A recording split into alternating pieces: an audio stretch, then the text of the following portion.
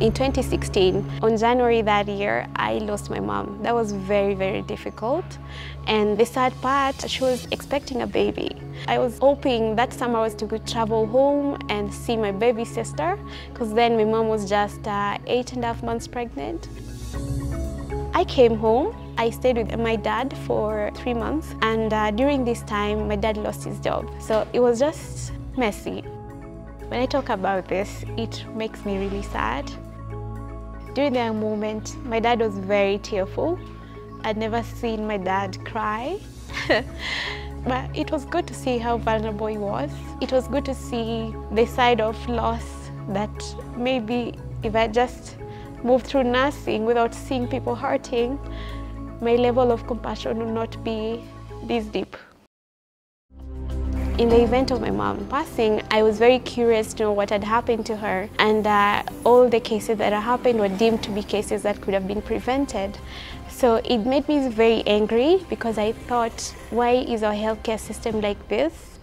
By the time I was going to university, my family was in a very hard place, and Mastercard Foundation has been a critical part of my journey. They help high school students, and then post-high school education, they also offer opportunities for scholars who qualify to go to partner universities, where in these partner universities, they get scholarship opportunities. Like my case, I was able to qualify at McGill University for the scholarship, and that has been a really great part of my journey until I'm here now to be a leader in my community. In 2018, I saw there was a grant by Mastercard Foundation and the Resolution Project in Kigali, so I applied for it. So through this grant, I said maybe I can get some finances to help with the research and see what I learn and how I can add value into the mental health research in Kenya. I met this mom with postpartum psychosis, and she was going through an active phase. I mean, she was showing signs of not being herself. She was showing signs of being violent. She was restrained on a stretcher by 4 security guys. And I know restraining is a really difficult topic. When you see someone being held down, there are ways of dealing with this. But in this case, the security guys were holding her down, and she had a younger baby. This was my first time encountering a mom with postpartum psychosis. It affects mothers and their ability to care for their babies. And unfortunately, sometimes the medical field in Kenya is not well equipped or versed in ensuring they have early screening for postpartum depression. So at this moment, I was still thinking, what is the best thing to do? I don't have a way of doing research right now. I could do a phone research. I could follow up with the women, but it will be really difficult to gather data. So I forego with the idea of doing a phone conversation and thought, why don't we just leapfrog all the steps of research and just make a telecommunication platform, which we decided was going to be an app.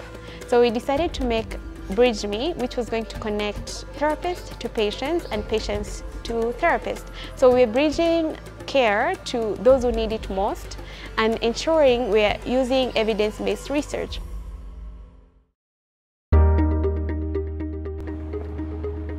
Hi Faith, how are you?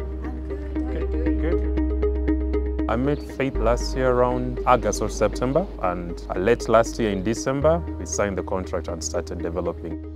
The Cactus Mama Bridge Me app works in 3 ways. We use web and video conferencing to connect the therapist to the client, who is the patient. So you download the app. From the app, you're able to see the therapists that are available. You can book one. Once you book one and pay for the session, when the session is due, maybe it's at 11 a.m., the therapist gives you a call back via the app, and the video is encrypted and everything that happens is encoded so that for privacy, no one can access to it. Even us on the back end cannot access to it. So having an avenue that by a click of your phone you can have this, I think will be a very big game changer to this. And a community or a nation that is mentally well is a productive nation, and I really believe in that vision. We hope to impact Kenya by creating better Kenya that's healthy within our community and within our nation, so that people can say they went to Cactus Mama, they found people who cared, and they feel better and they feel they can live happier lives.